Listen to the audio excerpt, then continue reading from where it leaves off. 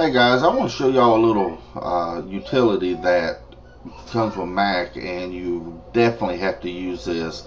And I would recommend to use it probably once every couple of weeks. It's called Disk Utilities, and basically what it does is it cleans up your permissions. And basically, when some files get corrupted or whatever on your Mac, it cleans them or it fixes them. So just go to your Finder window and click Applications and go down to where it says Utilities. So you open your Utilities folder and then you click Disk Utility. Now this is really simple to do. Now it will take you a while.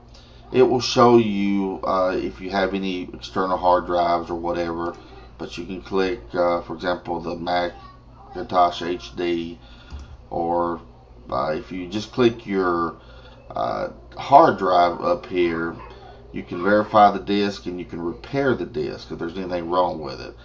But if you want to, fix your permissions, which this will speed your Mac up. So I'm not going to do it because it's going to take too long. It would probably, because I've got a ton of stuff on my Mac.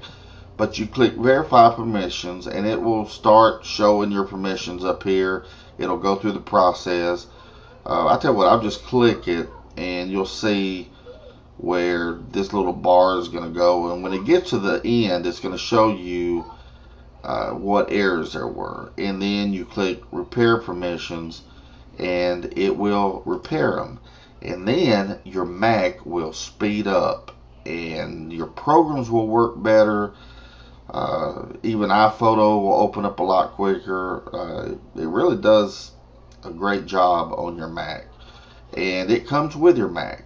So you do that every couple of weeks. If your Mac's running slow, try it and it should help. Alrighty, take care. Bye bye.